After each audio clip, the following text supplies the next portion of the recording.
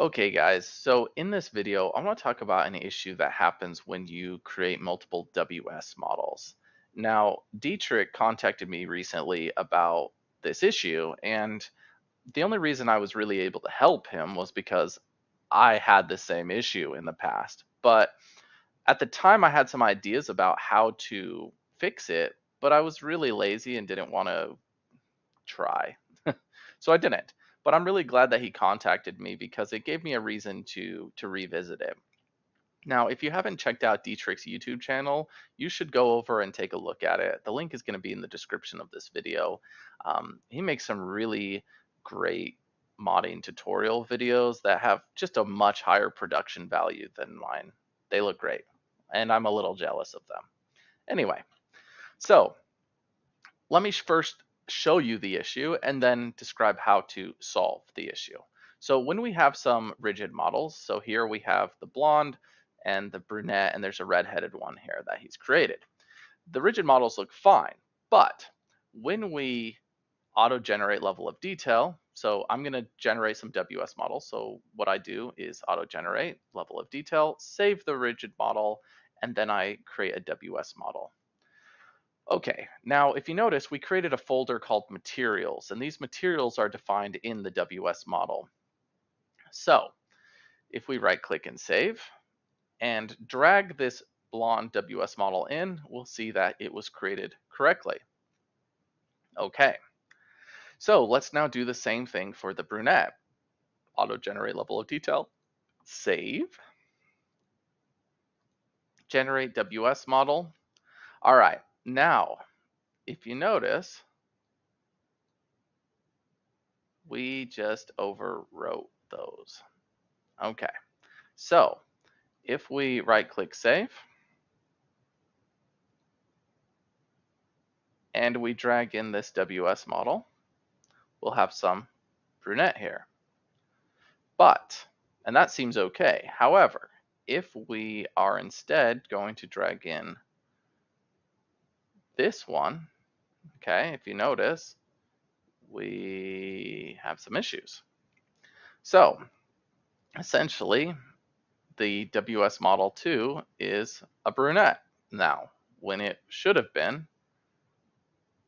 blonde. So this is the issue that when we create a new WS model, it often overwrites the old one. And the reason is because it's overwriting materials. Now, let's go back to this head 2 and recreate the WS model. Okay, so we're going to hit save this rigid, and I'm going to generate my WS model again. Okay, now if you notice, the only two that are being overwritten are these two. Okay, so those are the ones we're going to have to mess with. So I'm going to right click and save this, and I'm going to rename those two. So rename this head 01 to head 02 to match the rigid model. I'm going to right click, rename this 01 to 02. Okay, so I'm going to right click and save. Now we have dealt with that, but we need to double click on them and change their names inside the file itself. So here in name, this is going to be 02, and I'm going to hit save here. And same thing here, I'm going to change this to 02 and hit save. All right, right click save. Now we have our WS models materials saved correctly. Now we have to actually open the WS model itself. So I'm going to double click on it. And we have our level of details described. So here's 0, 1, 2, 3. Okay. So if you notice, it names different materials in this thing. So the only one we have to worry about is the top row, because the 01_1, these are the two that aren't changed, and the Lord Body 5 is the bottom row, and it's not changed. It's just the top row. So we need to change that to 02, 02, 02, and 02. Okay, so now we're going to hit save, and now our WS model is calling to the correct materials. Right click save. All right, let's just make sure that it's working correctly. If we open our rigid model 3 and drag our WS model in, it's blonde. Okay, so our model is blonde again. So let's now fix our brunette. Let's open that one. It's a rigid model. We're going to auto-generate level of detail, save it. Tools, generate WS model. Okay. Now if you notice, again, we have now created two new ones named O1 again. So I'm going to right click, save everything, and I'm going to change these two O1s to O3. So rename O3, rename O3 to match the rigid model. Right click and save. I'm going to double click on them and rename them to O3. Save here. O3. Save. Okay, right click, save.